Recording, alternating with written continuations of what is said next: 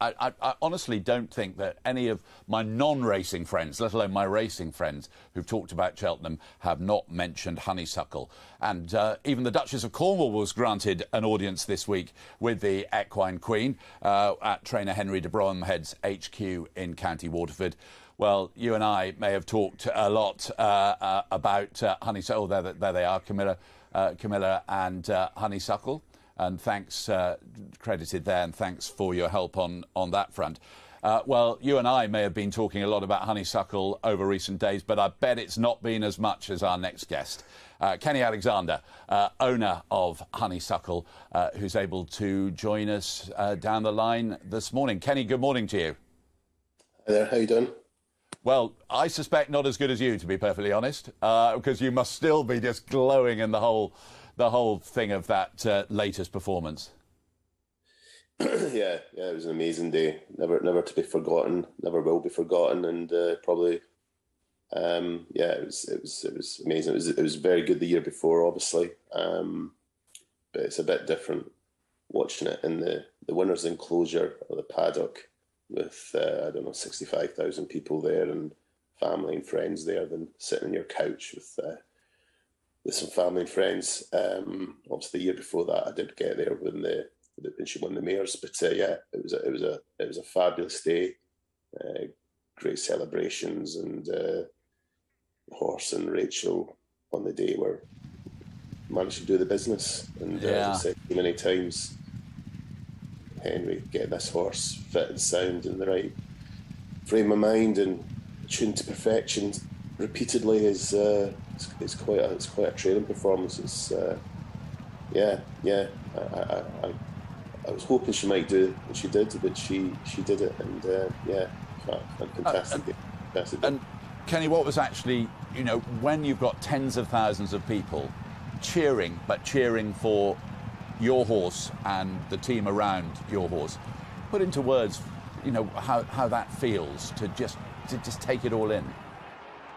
Well, as you can tell, I didn't really know there was anybody around me because I was behaving like an absolute maniac, and I think I nearly strangled my wife there as well, and some other character.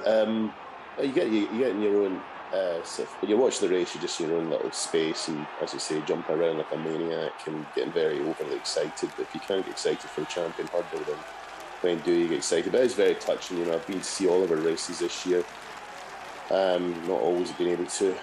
Pandemic and things, but it was at Fairyhouse, I was at Leopardstown, and then at Cheltenham, and the reception on all three occasions was absolutely it was very, very touching, very, very touching, and she's obviously the people's horse, really. And it's the golden combination, isn't it, of a very popular horse with unbeaten, that magic word unbeaten, great name, and Rachel Blackmore as well.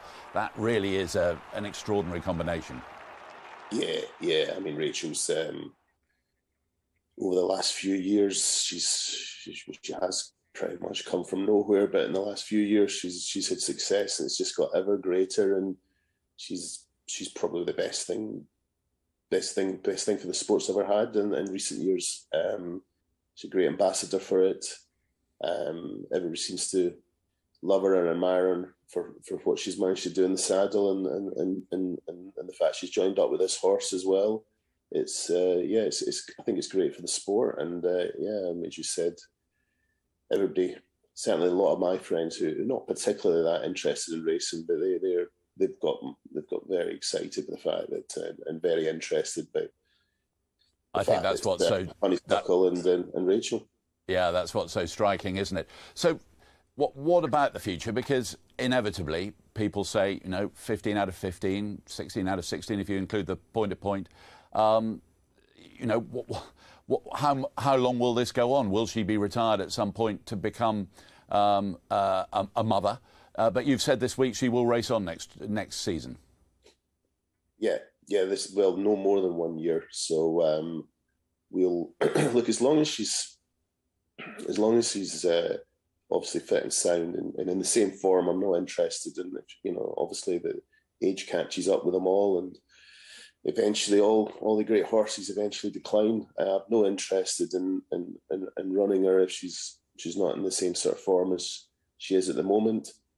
But as long as she's in this same vein of form, then we will go again next year. But that will be it. We won't. No matter what happens next year, that she will be retired at the end of next season or sooner. If I say, if God forbid, she's not physically able to do it, or just she's just not as good as she was. But as long as she's fit and healthy, and Henry's happy with her, Rachel's happy with her, and she's in this vein of form, we'll go again next year, and at the end of next season, no matter what, she will be retired as a broodmare and go off to, no doubt, for a hot day with Walk in the Park, no doubt.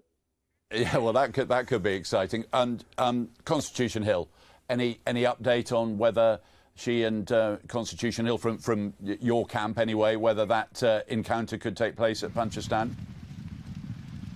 No, I don't know. I mean, we'll be there if she's fit. If she's fit, as I say, physically, she's fit and sound. She is at the moment. She will definitely be there. I don't know if the other horse will be there, but we'll certainly be there, and we'll be ready to take on this horse. That would be quite something, wouldn't it? Yeah. I mean, he did. I was standing there watching, and when he won, I thought he looked very, very impressive. But you've just got to be careful not to hype these things up too much. These English lads like to hype these things up. And Tim Henman, the golden generation, those lads last summer and the Euros. You just got to be careful. Yeah. Hopefully, well, we love a bit of hype.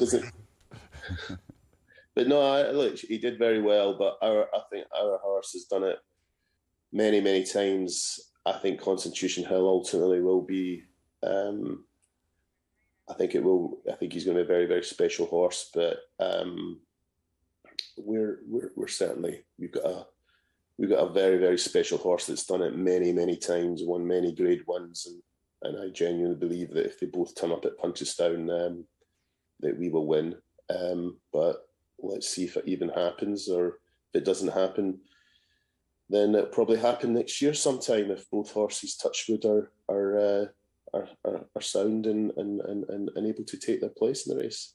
Well, I can't wait personally. I know racing as a whole can't wait as well. Kenny, thanks so much for joining us on this Sunday morning, and congratulations once again, and congratulations at owning just a wonderful horse with that wonderful record. Thanks very much indeed. No problems. Look after yourself. Cheers. Thank you.